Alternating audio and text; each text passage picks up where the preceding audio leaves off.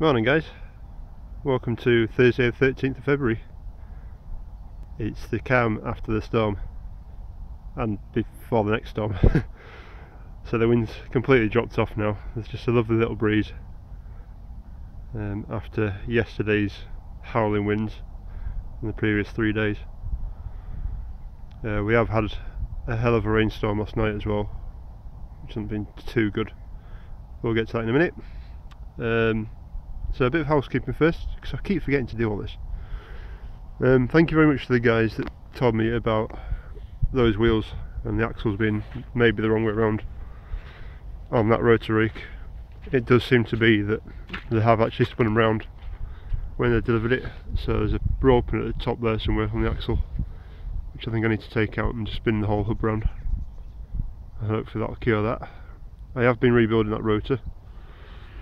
There's one little bearing I couldn't find on the bearing website, on a company that supplies bearings, so I might have to go back to the people I bought it from, as they can get parts supposedly for this fella rake, see what they can do.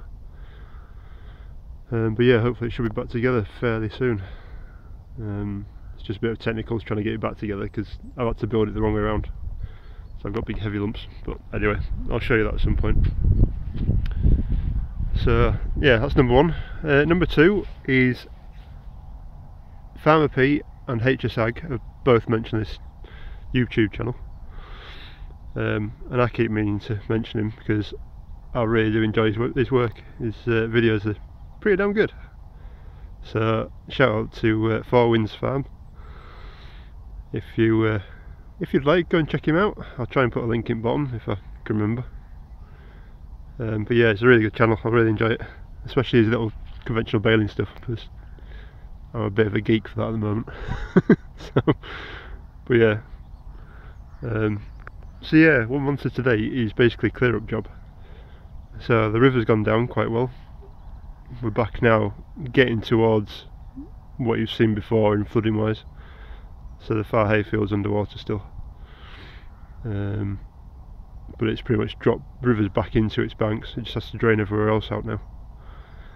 So I'm basically going around at the moment just clearing out the drains fully now, because there's bits of debris in the ends of them, just to try and help get this water going, because we had a hell of a rainstorm last night. It woke me up at about 4 o'clock this morning, absolutely lashing against the window with the wind. So yeah, it's very wet, as you can probably see on the ground here. It's just stood yet again. We are actually in a deer park at the moment. This is the one that I mow ploughed 2-3 weeks ago.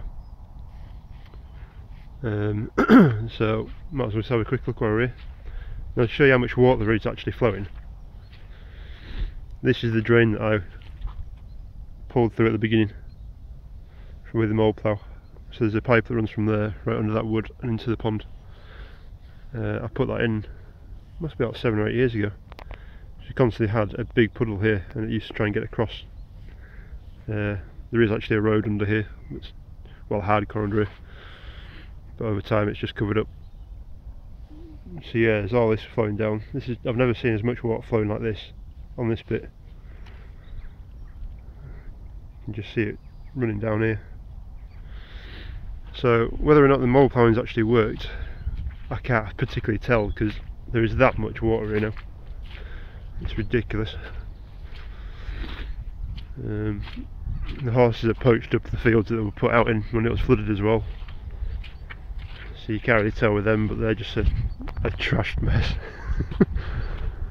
So yeah, so this is one of the ones that I did through here. You can just see the slit still. I have no idea if that's running still. I'll come back a bit. Right down there. I know a mate, thank you very much Simon, he'll be watching. My mate actually did ring us and say that I need to put the bullets on the end of the mole when I'm doing it. It was just a test trial, as it's livery horses as well. I didn't particularly want to put a big hole in the floor and make a mess, and them doing something stupid like breaking a leg on it, which, well, I could do, but anyway. So yeah, water's still back in here. Really could do with going back through it all again, I think, and putting that bullet on. But yeah, hasn't made too much damage. I'm quite happy with the slitting that's there. Let's see if it's actually running.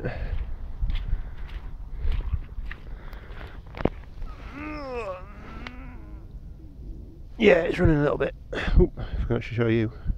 It's running a little bit.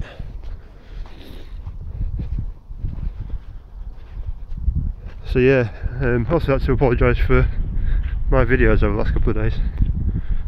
They're as rubbish as normal, but they're a bit random. So as you've probably seen, we've had a few call outs at the beginning of this week for a couple of trees, so the planned week went all pear-shaped, and yeah, ended up getting called out for a couple of big trees coming down, which is always kind of fun. But that's what I could have done with my mog back again. My mog and trailer. Right, so this is another slit. You can just see outside edge of it down here, and that one's flowing quite happily. By the looks of it. So that's working as well. This was the first one I did.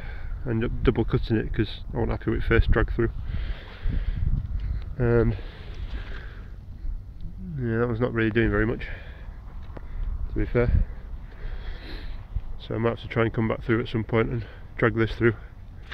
The maul plough is only like an 1.5 inch, 2 inch bore on it, whereas the bullet at the end's like a 3 or 4 inch. That'll make a better hole. I also did one over there, but I can't bother walking over. I think that's probably sealed back up again as well. So yeah, that's about it for today.